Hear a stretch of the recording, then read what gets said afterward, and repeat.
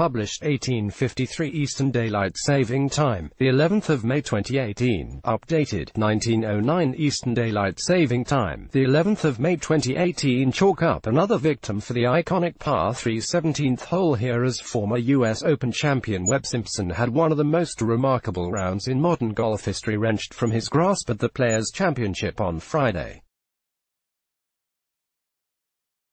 Picture the scene, as the 32-year-old American stood on the tee at 11 under, yes, 11 under, for his second round. He'd birdied every hole of the back 9 to that point, and he was 7 shots clear of the two players tied for second place. "Never in a million years did I think someone would have a chance to shoot 61 around here," said an incredulous Sir Nick Faldo on American television. In fact, with 2 more birdies, an inconceivable round of 59 was even in play. Webb Simpson scored a record-equaling round of 63 at Sawgrass, calling it a special day. "It's amazing what happens to players on the tee at one of the famous holes in the game under normal circumstances, let alone in Simpson's unique position. It's only a wedge shot to a pretty large target in the calm conditions that prevailed on this occasion, but the fact the green is surrounded completely by water plays awful tricks with the mind." Simpson backed off the shot twice, and you knew at that moment he was feeling it.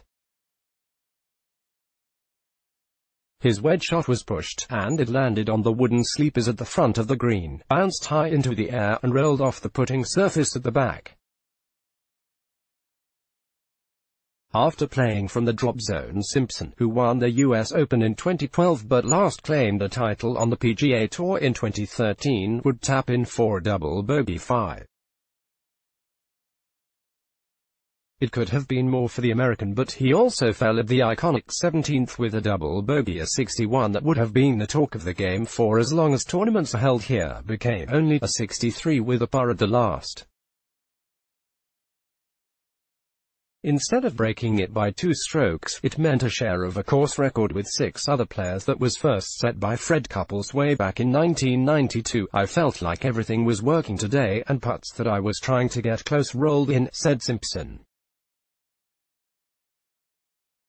"By the time I got to the 15th and I holed one from off the green that would have gone 10 feet past if it had missed the hole, I just started laughing. The 17th was unfortunate. I backed off it and then blocked the shot.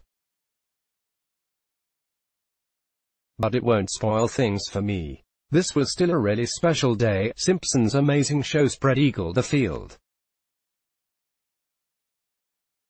Nearest challenges at 5 back, a fellow American Patrick Cantley and South African Charles Schwartzel.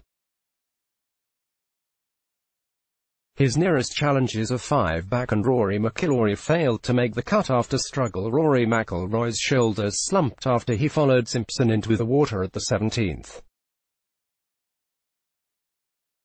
That was the difference between making the halfway cut and the fate he suffered of an unwanted weekend off. Tiger Woods finished up no fewer than 15 shots off the pace after rounds of 72 and 71 respectively. Even world number 1 Dustin Johnson, 66-71, is 8 behind, with Ian Poulter to turn adrift despite good rounds of 70-69.